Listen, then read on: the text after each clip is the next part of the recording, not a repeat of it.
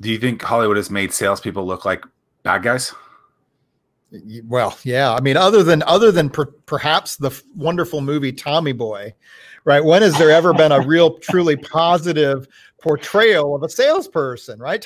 Well, come on, Tommy Boy. You know, he was likable, and he struggled, but in the end, you know, everybody's cheering for him. But look at every other depiction of a salesperson, right? They're always shady, underhanded. They're trying to sell something, you know, to somebody that doesn't need it.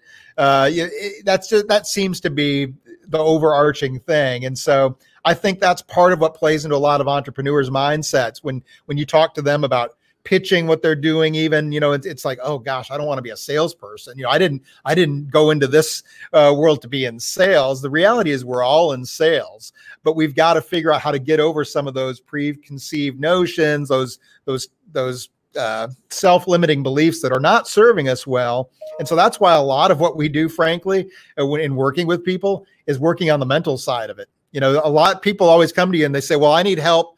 Teach me how to say this or to ask this. And that's about a third of success in sales. A third of it is the tactical stuff. How do you do it? Another third is, how do you think about yourself? And how do you think about this profession or this act of selling? And if you've got this idea that, hey, anybody who sells is, trying to rip people off, then you're going to really struggle to sell. If in the back of your mind you're thinking, gee, am I doing something wrong here, right?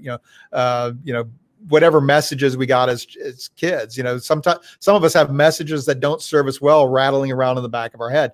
One of them might have been, don't talk to strangers. Hey, don't talk to strangers. That's not good. And then you're like, okay, well, I got a prospect, but boy, somewhere in the back of my head, I mean, you shouldn't call somebody you don't know, So I think all these things are things we've got to work through.